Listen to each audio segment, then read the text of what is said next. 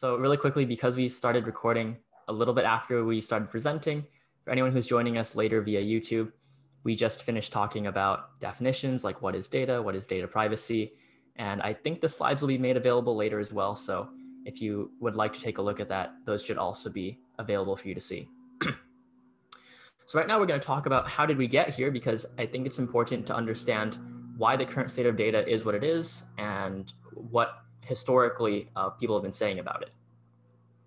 And I think a good place to start that's relatively long ago, but not too long ago that it's irrelevant, is 1984, which was written by George Orwell. And many of you probably had to read this in high school. I somehow avoided it. I didn't have to read it. So lucky me, I guess. But this book is really influential, and it's one of the most important English language books of the 20th century. And this established early fears of data collection. And for context, this was written almost immediately after World War II. It was written in the wake of totalitarianism because George Orwell was particularly scared of what a state like Russia might do to control its citizens. And in 1984, he imagines a future dystopia where the government knows where you are at all times, what you're thinking. Like every TV is actually a two-way feed, and like they can watch you just as you can watch them. There's thought police, and it's crazy because there's mass surveillance used to control citizens. And this might be a bit different from what we think of as data collection nowadays, because nowadays we typically think about like Facebook or Google kind of watching us at all times, but this still is data collection. It's still monitoring like location data where you are, and even preferences and behaviors via what you're thinking. So this is one of the early fears that set up the modern conversation and debate about data privacy. And then if we fast forward a little bit to something more modern, slightly, only by about 20 years, in 1967, there was a book published by American legal scholar Alan Weston, which I would argue is the most monumental book on the right to privacy in the modern era. Weston was a lot more relevant for today's conversation because unlike Orwell, Weston had knowledge of computers. By 1967, it was starting to become accepted that computerization was going to happen and that we were seeing the dawn of the information age. And Weston realized the power that computers, and particularly networked computers, would have to control a population through surveillance and data collection. Like Orwell, though, Weston was primarily concerned about government overstep and like too much government power, because again, he wrote this in the context of the Cold War. And Weston believed that privacy is a necessary component of free democratic societies. So he was very assertive about the idea that privacy should be treated like a human right, and that there should be limits on how much data can be collected about individual citizens. And then let's go to something really recent. We have the Patriot Act in 2001. This was passed in response to the September 11th attacks. And I know we joke pretty frequently about like the FBI agent watching us, like, "Hi, Mr. FBI agent, hope you have a good night," close laptop, like that kind of thing. But what's really happening is it's not like someone is literally watching you. Like that would require a lot of people. That would mean half the US population is watching the other half, and that would be a lot of people. So that's not what's actually happening, despite all the memes, like my awesome meme there on the side. But what it does allow is that Title II of the Patriot Act allowed for enhanced surveillance procedures. And what that means is it expanded government power to intercept private communications, and particularly phone calls. So if you're worried about the government listening to like a phone conversation you're having, that is a legitimate fear. However, I should point out that there are very recent additions to the Patriot Act and revisions. There was, for example, the Freedom Act, but we're not going to cover those today because we want to keep things relatively succinct. It's just important to know that 2001 was about the time that the US government really expanded its power to collect data from its own citizens and even citizens abroad. And this brings us to our first important person of today, is Edward Snowden. And you guys probably know him because he was on the cover of like Time magazine back in 2013, and like literally his face was everywhere because everyone is so shocked about the documents that he leaked. But in case you somehow don't know who he is, in 2013, he leaked tons of documents about the NSA surveillance program, and then fled to Hong Kong and then Russia, where he currently lives. He's still in exile living in Russia. And a lot of people might have mixed feelings on Edward Snowden. Some people might say he's a hero. Some people might say he's a traitor. Some people might say he's a whistleblower, which he would probably agree with, but it's difficult to categorize him like as a good or bad person, depending on your viewpoint of the US intelligence community. However, it's worth pointing out that in 2020, the federal court, I think it was the Ninth Circuit Court of Appeals, actually ruled in his favor, somewhat vindicating him. And the ruling, which I've linked there, and you guys can click on the link when we share the slides later. The judge ruled that the mass surveillance program that Edward Snowden exposed was in fact illegal. And the judge also asserted that the intelligence community and the intelligence leaders who were against Snowden and trying to suppress these information from getting out, they were actually lying to the American public. So was he vindicated? Maybe. We'll still have to see, because right now he's obviously not allowed back in the United States. And then we get to even more modern stuff, and this is surveillance capitalism. And as you can see from the graphic I have there on the screen, pretty much everything nowadays is on the internet. Like your video games are connected to the internet, your car is on the internet, your fridge, your dog, like literally everything is on the internet. And we call this surveillance capitalism because it's the idea that you are being watched, and by watching you, people, and specifically companies like Facebook or Google, can gather data on you and use that data for a variety of purposes, which is why it has often been said that data is the new oil. But to really put a definition on this, we're going to say that surveillance capitalism is an economic system centered around the commodification of personal data. And we're going to come back to that word there, commodification, briefly, because it's a little interesting when we dig deeper. But the point I want to underline on this slide is that surveillance capitalism is pretty much unavoidable. There's no escaping it in modern society. Like just right now, for example, I'm wearing a Fitbit at all times. Like that is surveillance capitalism happening to some extent, right? I didn't read the terms of service when I bought my Fitbit. I probably should have. But that's my point, is that to function in modern society, you don't have much of a say in like how you use these things. Like, for example, if you look at Twitter or Facebook's terms of service, it just says, if you no longer consent to our data collection, you can delete your account. Like they're basically, that's just a fancy way of saying, all right, bye-bye, you don't like our services, well then get out of here. So it really is unavoidable, because every part of our lives, everything we do, every picture we take, all our preferences, everything we click online, all of that is being monitored, and there's no way out of it. It's kind of just this system we've built, and it's a little too late to just undo all of it in one night. Oh, sorry, I clicked on the wrong thing there. Okay. And to go on with surveillance capitalism, you've probably seen something like this before. Like when you go on a website, you'll get a really annoying pop-up at the bottom that says, we care about your privacy. And specifically, if you are in California, it probably says something like this about being a California resident. And this is part of what I would consider to be a government response to surveillance capitalism, is that governments like the state of California are trying to grapple with, how do we protect consumer data? And we'll get more into this later, but just something that I think everyone can relate to is seeing these annoying privacy pop-up banners all over the place. And then a little more actually on surveillance capitalism being unavoidable. So I actually got this question recently while watching a YouTube video. So I'm pretty sure Google is aware that I've been recently researching data privacy, and they're trying to give me not so subtle hints that they keep my personal information secure, which, whether or not I believe that, I don't think I have a good choice. They're just, you know, flexing on me that they are watching me at all times. So let's talk a little bit about those government responses. Oh, and really quickly, Maya brought up something in the chat.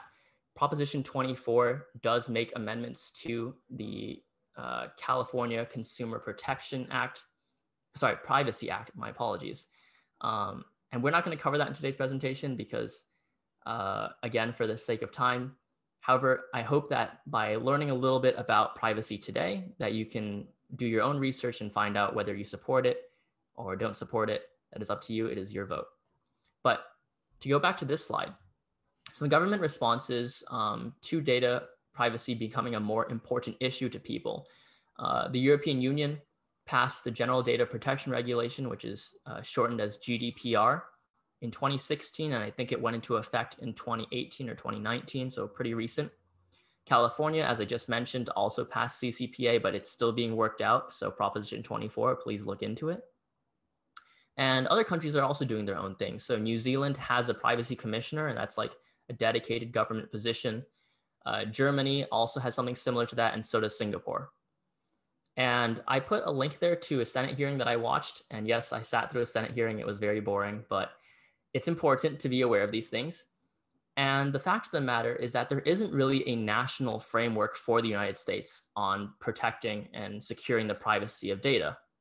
What we really have is like a patchwork of laws. So we have like state by state regulations about how to protect healthcare records, because like patient privacy, or like telecommunication records. But there's no cohesive like legal framework that governs all of these things that we consider personal data. It's kind of like a case by cases, and that makes it really messy to deal with personal data and protecting personal data in the United States.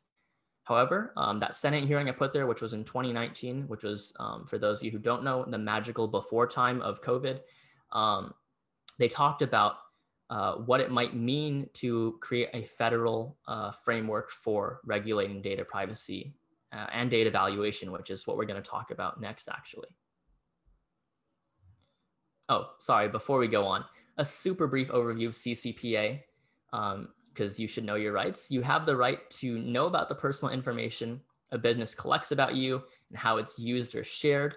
You have the right to delete personal information collected from you.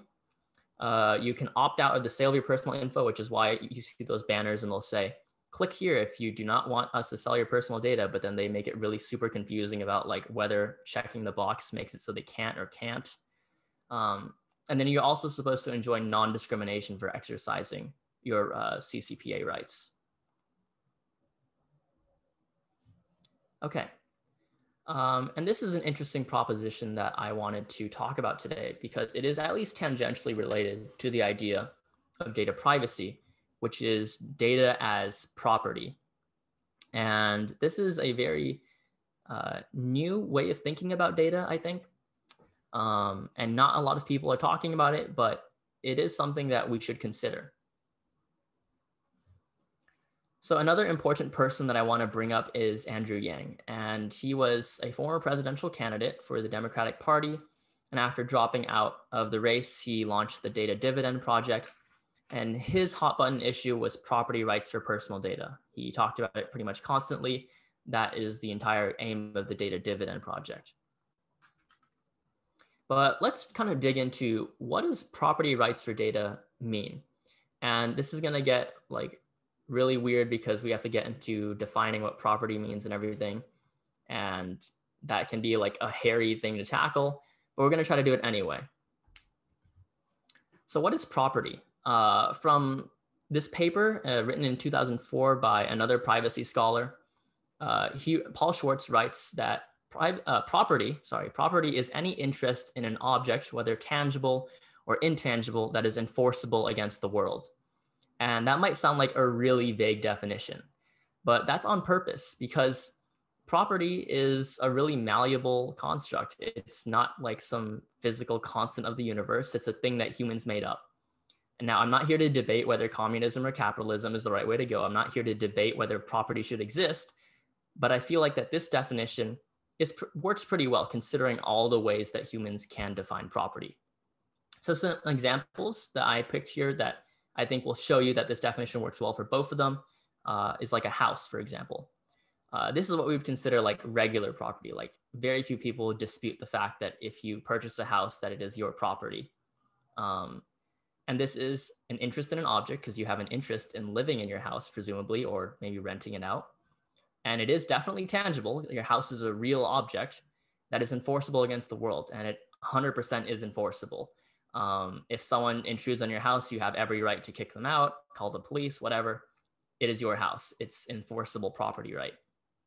We can talk about patents too, which are intellectual property. And this might be a little bit more intangible because a patent is kind of like an idea, like an invention or a song. I think are all no, songs aren't patentable. I think colors are though. But anyway, a patent, right? That's an example of intellectual property, and that is an interest in an object that is enforceable against the world. Because if someone infringes upon your patent, you have, the judicial system to back you up and say, hey, no, this is my invention. And it's interesting to note, actually, that under this definition that Schwartz proposes, you could actually think of data as if it's like already property. Let's see here. Tyler asks, is copyright a form of patent? I want to give a full disclosure that I am not an expert in like copyright law. I'm not a like pre-law person. Like I'm CS majors, so not an expert. However, I would say that copyright is like a way of, you could think of copyright kind of like property. Yeah. Because again, this definition is intentionally very broad, as I'm going to explain right now, that Schwartz defines property this way because he argues that under this definition, you could actually say that data is already property.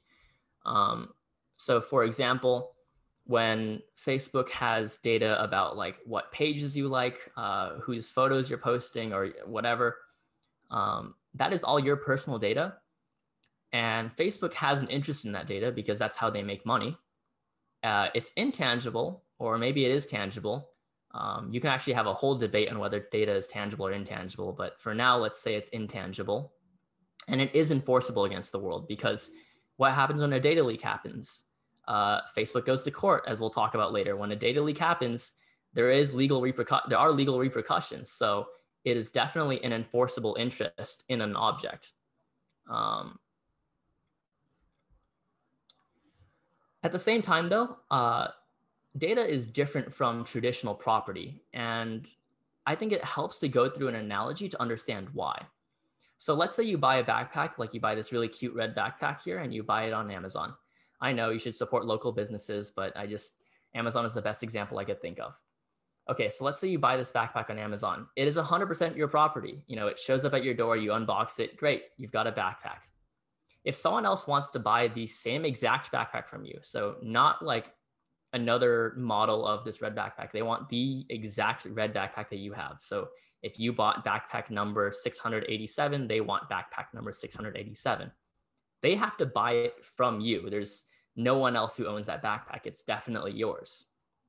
But let's imagine Facebook in comparison. Let's say you like a lot of horror movie pages because it's Halloween season, and Facebook uses that data and they sell ad slots to Netflix, and they say, hey, this person really likes horror movies, so why don't we show them why don't we let Netflix show them some ads for horror movies that are on Netflix?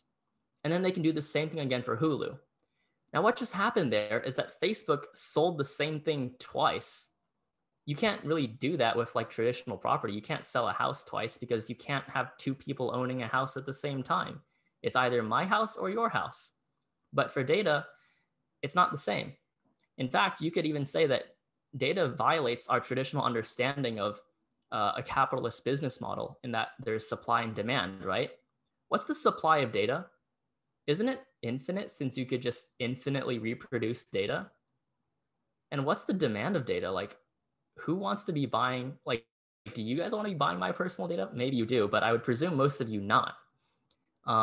So it really is different from property in the traditional way we think about it. Yet at the same time, it's obvious that data is treated like property in other regards. So let's quickly step through some of these arguments for and against data propertization. So one argument for it is that property implies legal responsibility.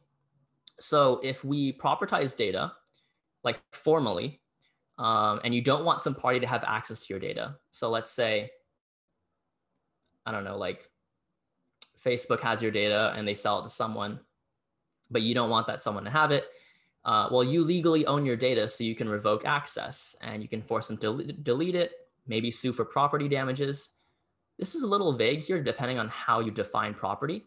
But the general idea is that with property rights comes greater legal rights. So you are entitled to compensation, and I'm sounding like a lawyer commercial, but you get the point. if you bestow property rights upon data, you can do a lot more in terms of like getting recourse for it if it's misused or mishandled.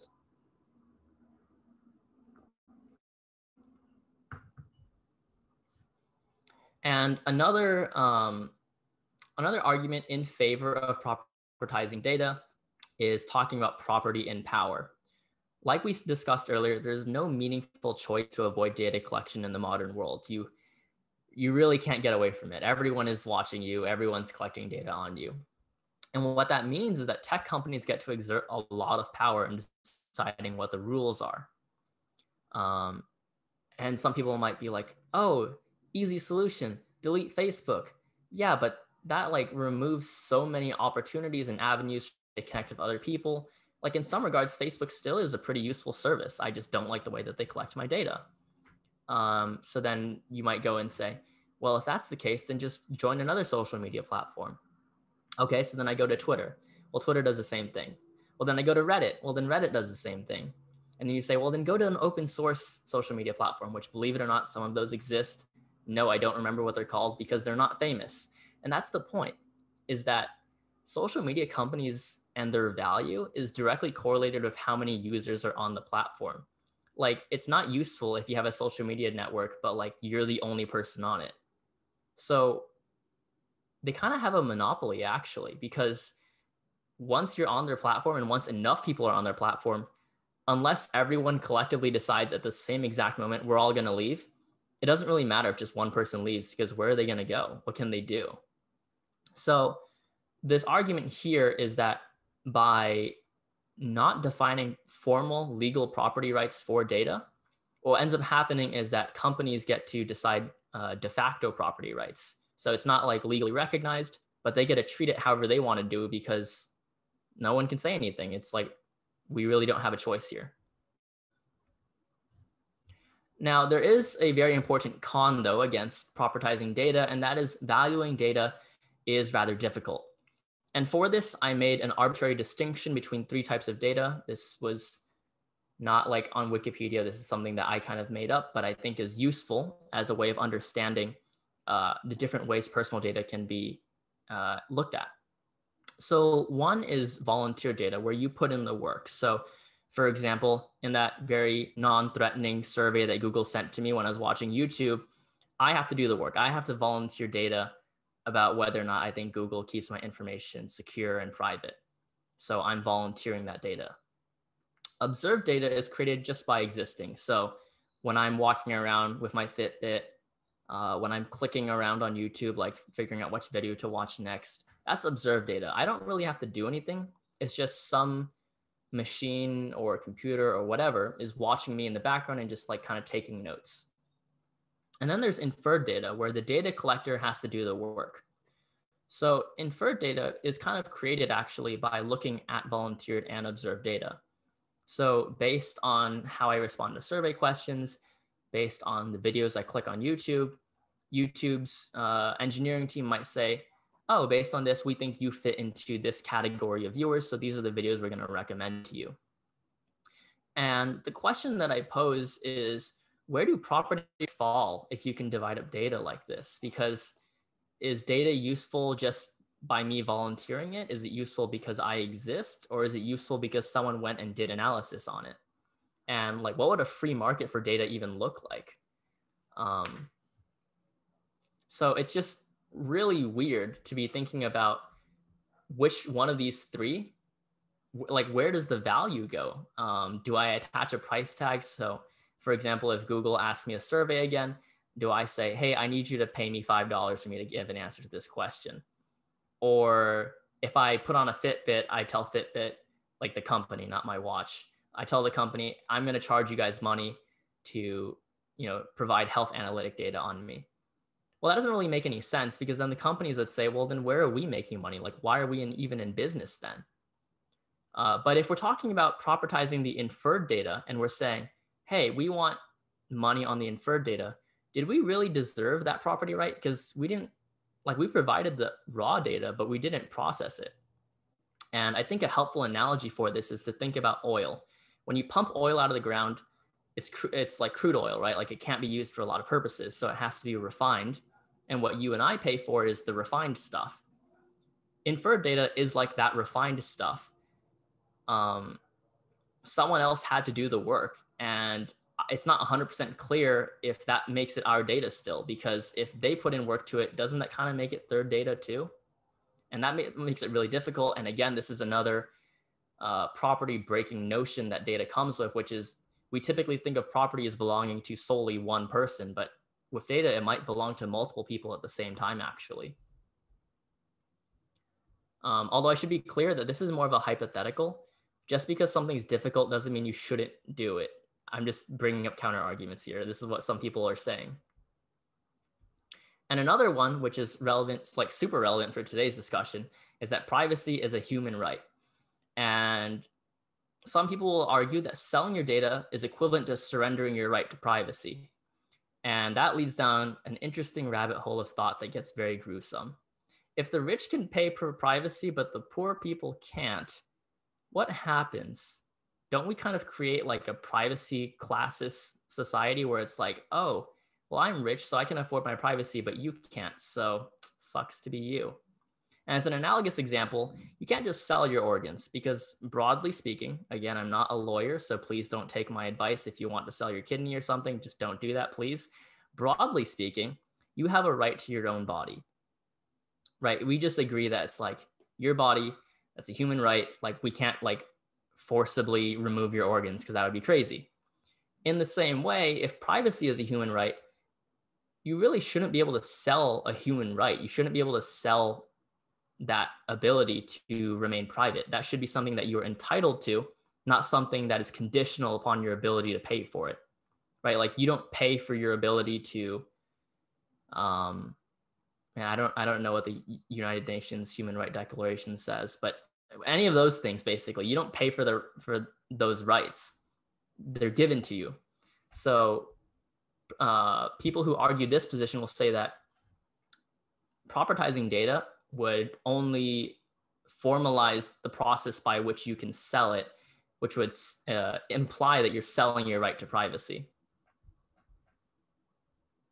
And we have some discussion questions here. Do we have breakout rooms on the next slide or not? No, we don't. Okay, so for these discussion questions, I'm just gonna show them to you now, but we can talk about them at the end when we're gonna have breakout rooms. These are just some thoughts that I want you guys to be kind of pondering based on what I've presented. You can totally disagree with a lot of the things I've said actually, but something to think about is like, should data be propertized? And if so, what would your propertization scheme look like? And if no, then why not?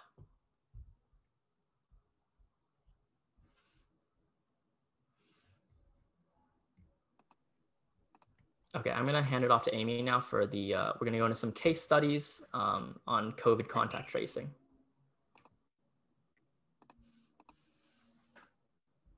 Can you guys see my screen? Okay. Yeah, I can see it. So for today's discussion, we're gonna kind of go into specific topics that are pretty relevant to all of our lives so that everyone can have a chance to say something. Like Jason said, we will be breaking it up into breakout rooms after going over these case studies. So the first one we wanted to explore is COVID contact tracing. There's been a lot of debate about whether this is an invasion of privacy, and the collection of data of locations and like where people have been is generally for the good of like the public, like for public health, but it's at a cost of privacy for each individual. So it raises a lot of questions on whether this is an ethical use of technology. And obviously a lot of countries are taking different approaches to this. One country we wanted to take note of is South Korea, which has been famous for using a lot of location tracking, looking at security cameras, even digging into people's credit card transactions to record where they've been to warn people in the vicinities they were in that they were exposed to COVID. A lot of this comes down to cultural differences in countries. Obviously in more Western areas like the United States, privacy is regarded very heavily and a lot of people value their privacy. But in a case where kind of losing your privacy would keep everyone safe in terms of like public health levels, is that worth is it worth it to lose your privacy so that everyone can stay safe and not get this virus? Or is our privacy really important that we shouldn't go further into this contact tracing? This is a quote from Jung, who was a former CDC director in South Korea, who basically talked about how different Western countries are in approaching something like contact tracing. So this will be a really interesting topic for you guys to delve into in your breakout rooms. So some questions we want you guys to think about is, to what extent is government surveillance necessary? Are there cases in which data collection is never okay? Now we're going to move on to a different case study, which is targeted ads. We're going to go back to surveillance capitalism, which is what Jason had went over earlier. And obviously, you guys all know Mark Zuckerberg, founded Facebook. You guys all know him, so I'm going to skip to the next slide. We're going to go over some conversations that were recorded about him. This was back in 2003 to 2005, so it's been a long time ago, but this was just a message that was recorded. Basically, Zuckerberg was admitting how much information he has, as you can see, but it's kind of strange as to how different his responses are now in the present day. If you see this excerpt, you can see that he's kind of admitting that people are scared about the security of their privacy, and he says that people expect their private communications to be secure and to only be seen by the people they sent them to. A really important part of this is that people don't really expect the people that are operating these services to see what they're sending. And that's something we will talk about in the breakout rooms as well. Another important aspect of something that he said is how technology is centralizing power in the hands of governments and big tech giants like Facebook, Google, etc. Again, this is another result of big data and how much it's affecting like capitalism and basically the state of our economy. And if these big tech giants have all these resources and data on everyone, then they basically have power over everyone. And just like Jason's mentioned earlier, we don't really have a choice, because everything we do, like through Facebook, online here on Zoom, especially with online school, like everything's online and we can't really avoid it. Something really important that happened in 2018 was the scandal with Cambridge Analytica and Facebook. Basically, Facebook leaked their data, and Cambridge Analytica was able to extract all that data and create these profiles of everyone. And that influenced a lot of politics worldwide, also in the US, of course. Because they had all this data, they were able to send out advertisements that are very personalized to people regarding politics. But what was interesting about this incident was that Facebook was targeted for the security, which is the data security and not the data privacy, because their system was not secure enough and that all their data leaked. So what ended up happening was that Facebook had to pay out a $5 billion fine to settle this FTC investigation, which is kind of interesting because Cambridge Analytica was the one creating all these fake profiles, but Facebook was the one that was put on the spot. Christopher Wiley, who was the whistleblower of this, said that his goal was to protect democratic institutions from rogue actors and hostile foreign interference, as well as ensure the safety of Americans online. This definitely brought notice to the general public about how much data Facebook has on each one of us. And I know personally a lot of close friends and family members chose to completely delete Facebook because of this incident. But as college students, I feel like Facebook is definitely a really important tool. So once again, we really have no choice but to use it. So some discussion questions about this is what makes a virtual space different from the real world? If you think about it, there's always bots or other computers tracking what you're doing online. But if you think about that situation in real life, there's not someone who's always following you. We can get into this in more detail in your breakout rooms. So I believe Jason has opened the rooms. Yeah, so I'm about to create the breakout rooms. Definitely we want to hear your guys' thoughts first. So if there's anything that stuck out to you from the presentation, please share that in your breakout room.